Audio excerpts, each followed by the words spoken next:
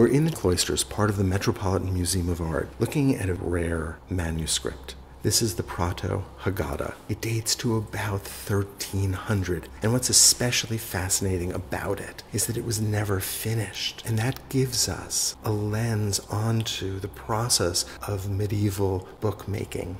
This is a Haggadah, which is used on the Jewish holiday of Passover. Every year, Jews around the world commemorate the ancient Israelites' exodus from Egypt, their journey from slavery to freedom, at a ritual meal called a Seder. And at that meal, this book is used to guide the family through the story and through the blessings. Illuminated Haggadot began to be produced in the 14th century. And this particular version is among the highest quality. The artist who laid down the initial lines that would eventually be painted and gilded had extraordinary skill. If we flip through the pages of this manuscript, we see pages at varying levels of completion. The folio that we're looking at only has a preparatory drawing, so this is the very first stage. Others are nearly complete, while others are somewhere in between. We're so lucky that today the curators have opened this book to one of the last pages, which depicts the flood of Noah. But here there is no gilding. There is no color that has been added. What we see only is the ink of the original artist.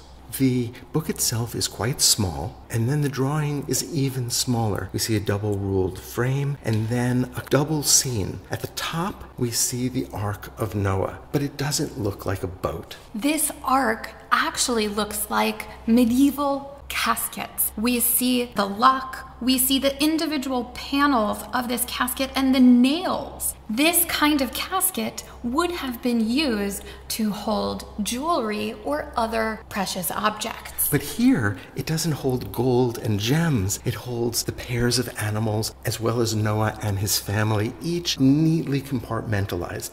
That order is in contrast to the chaos below. We see the buildings that have been toppled over by the deluge, by the flood. We see towers that have been toppled, and all of this is under the waves.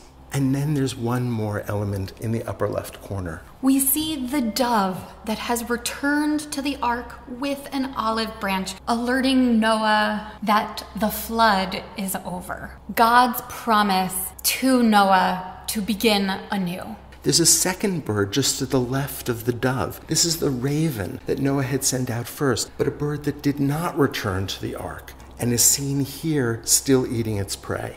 Unfortunately, we don't know anything about the history of this manuscript prior to the early 20th century. This Haggadah does not have a colophon or a signature page, so we don't know the name of the scribe or the patron. It is very similar to other Haggadot produced around the early 14th century in Spain. Produced for the Sephardic Jewish communities, it was customary to include images from the Bible. These stories from the creation to the story of Moses leading the Israelites out of Egypt would have served as a preface for the story to come in the Haggadah.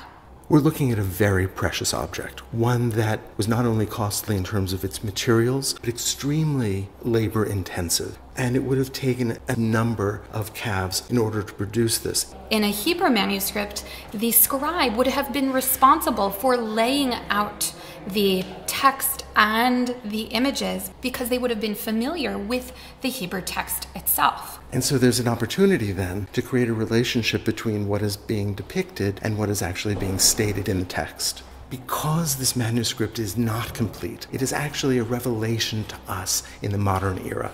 It was clearly deemed to be precious enough to be preserved, and we are so fortunate that it was.